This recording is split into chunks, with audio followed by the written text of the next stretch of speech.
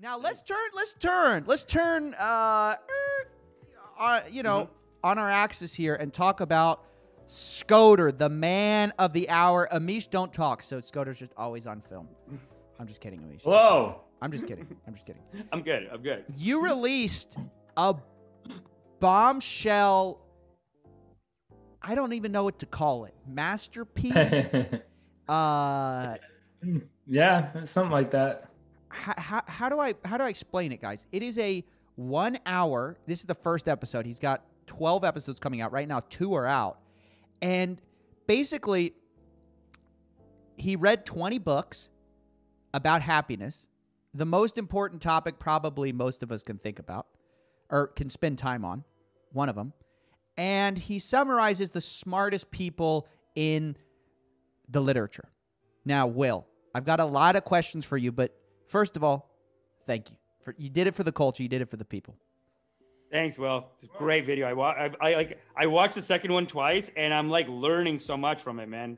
I tried to watch it like kind of passively, but it's like, no, you got to watch this. And like, I have screenshots where I'm just like reposting little clips on my Instagram. It's so tight, dude.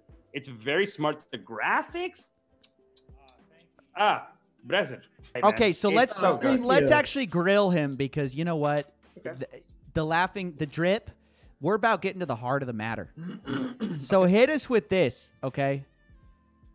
Will, if you had to I know the whole reason you made a 12-part series is because summarizing it is extremely difficult. So with that in mind, summarize a roadmap to happiness for people out there who are feeling depressed. What are some key things in their life? Obviously, it's a multifaceted issue, but what are some key things in their life they can change? There are, I think one thing that the self-help industry actually gets right is the focus on outlook. There's a lot of things that you can do with like your belief systems and the way you think about things. And for some people, that's harder than it is for others. You know, if you like are someone who has a regular amount of negative emotion, it's pretty hard to change like your mindset, but there are things you can do to do that. I mean, the classic ones are like CBT and ACT therapy, cognitive behavioral therapy. And cognitive behavioral therapy. And there's obviously meditation and mindfulness. And there's a lot of other outlooks that you can focus on. That goes all the way back to the ancients. That's a very Buddhist and Stoic idea, which is basically like your interpretations are your world. So if you can control your interpretations, you control your world. And that's what self-help focuses on, and that's fine. But to an extent, they focus on it maybe a little too much. And there's a lot of other important things that people should be focusing on. I think people naturally focus on security, and everybody has a problem with security. Everybody's always trying to have security. One thing that I think people misunderstand about security is that it's perceived, right? So, in small town in Mexico, your net security might be $4,000 and you'd feel good about that. In the US, that's not happening. Right. And so there's different levels of security, but it is perceived security. So some people can feel good with a fairly empty bank account, but most people don't feel that way. Most people want security. And one thing to understand about security is that it's a deficit need, which means more security doesn't make you happier. It just keeps you from experiencing negative emotion. That's why you're the king. Which is I didn't even know what deficit need was. Yeah. Another big thing is to really introspect about your values and your interests, because when you want to motivate yourself, it's really hard to do things that you don't value or that you don't enjoy or are interested in. And if you are constantly trying to push yourself to do things that you don't value, then you're going to have a terrible time. And so you really need to think about the things that you value and bring them into your life a lot more. If you value things that keep bringing you unhappiness, then maybe it's time to think about your values. And that's a big one. Let me ask you something else. Yeah.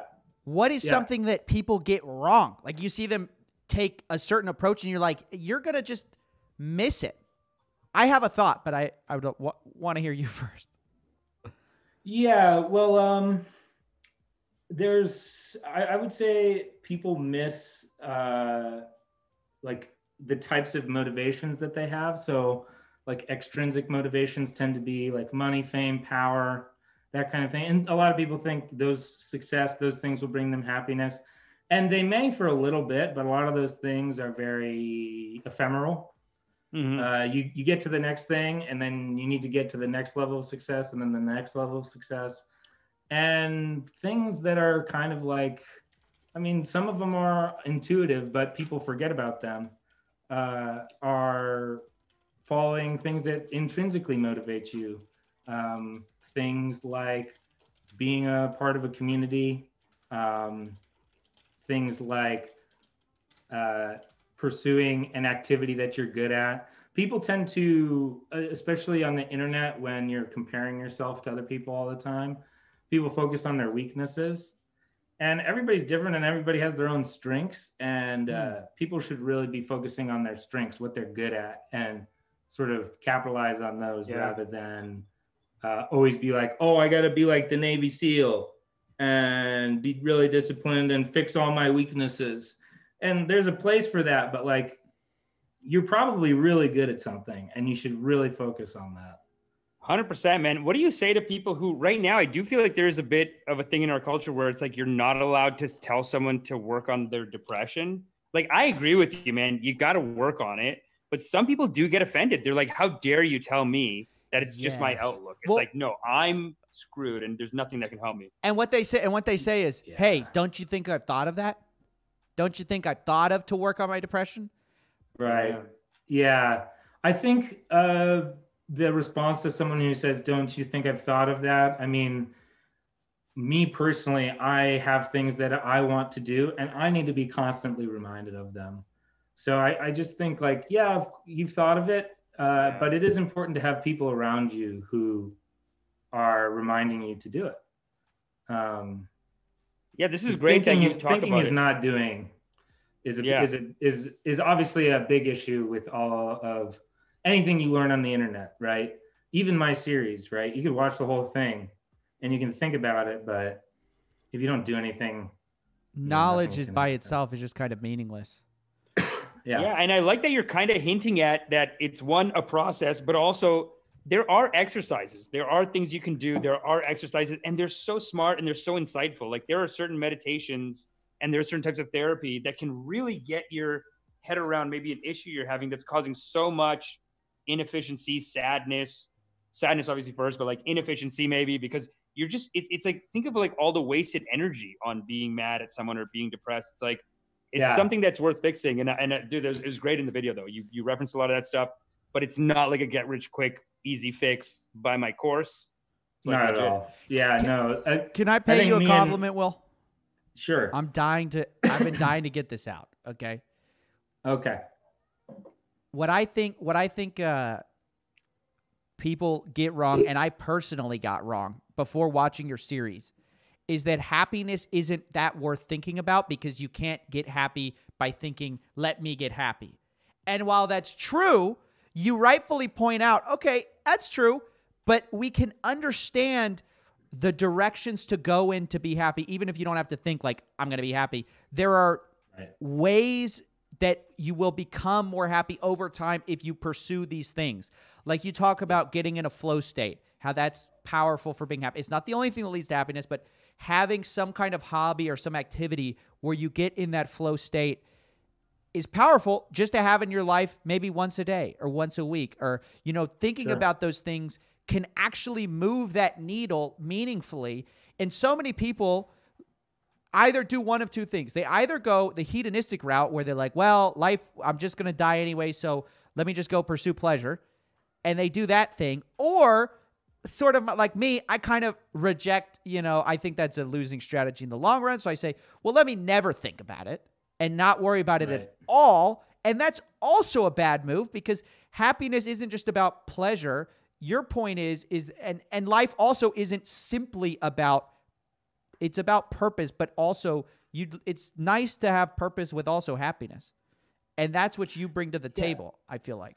Yeah. So this requires a little bit of vocabulary in the field, but there's, as we go through the series, there's two concepts.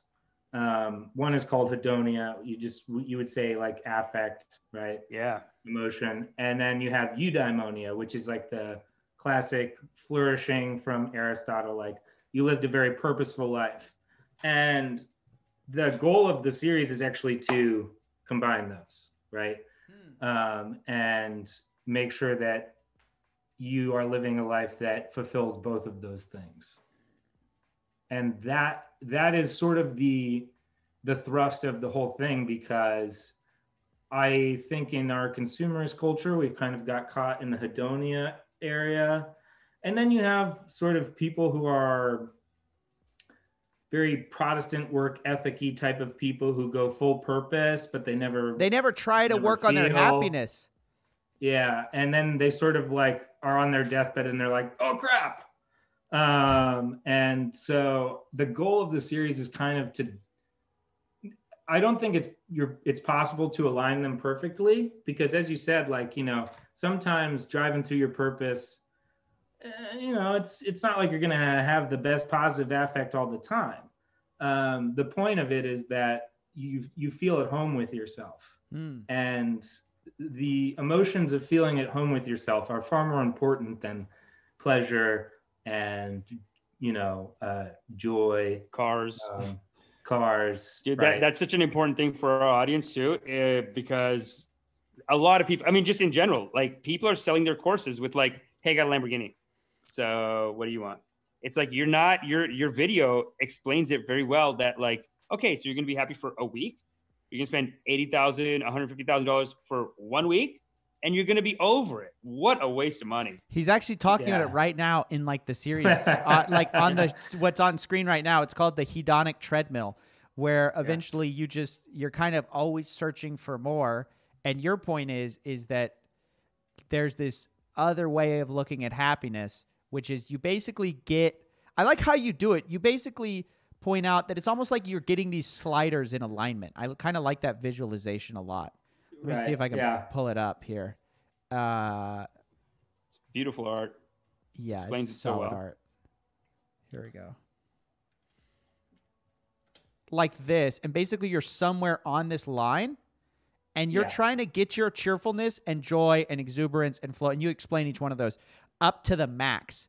So yeah, man, it is a tight series. It's really good.